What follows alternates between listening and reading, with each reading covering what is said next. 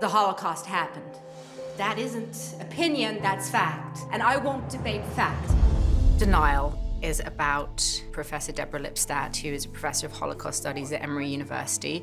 She's written many books. One of them is called Denying the Holocaust, and in this book she devoted a few paragraphs about David Irving, who is a British historian who is a Holocaust denier. According to the evidence I've seen, there were no gas chambers anywhere at Auschwitz. As with any ideologue, you speak outrageous things and you find that there are other people who believe those outrageous things. How much money have you made out of that tattoo since 1945? Irving's just sent us notice of a suit to be filed in the High Court. In 1996, he brought a libel suit against me.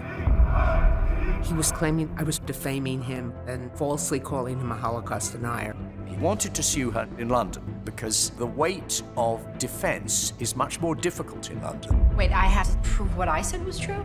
Correct. Yes, but I'm the innocent party. In the US, there's a presumption of innocence. Yeah, not in the UK. Anthony Julius is a solicitor. In the British law system, a solicitor means that you prepare the case. And there's a barrister who argues the case that has been prepared by the solicitor. So Richard Rampton was the barrister. Richard Rampton was wonderful, and Tom Wilkinson portrays him magnificently. This case is happening to you, but it's not about you. He has to convince Deborah that the survivors shouldn't speak. Our strategy is to keep the focus on Irving and Irving alone. Whatever the reasons why people become deniers, when you look closely, they often have an agenda which they won't admit to. So it was really essential to meet Deborah, to get a sense of her central gravity in the way she speaks and moves. We spent a couple of days in my kitchen talking, for hours and hours and hours. I don't think her Brooklyn accent would have endeared her to the court. My friends will say to me, she captured your accent. I said, you think? Suddenly it becomes respectable to say the Holocaust didn't happen?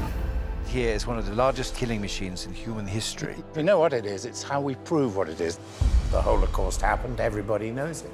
But once you have to prove that it happened, it's harder than you think. There are no holes in that roof. Therefore, there never were any gas chambers. No holes, no Holocaust. He wanted a catchy phrase, he's got it. Obviously, I'm aware that the character that I play is very controversial, but it's my job to play him from his absolute view and give it texture of a fully rounded character. I'm not a racist. He's a liar and a falsifier of history. This is not a Holocaust movie. It's about the fight for truth and justice around this trial. We argue that Irving deliberately subordinated the truth in order to propagate anti-Semitism and engender sympathy for the Third Reich.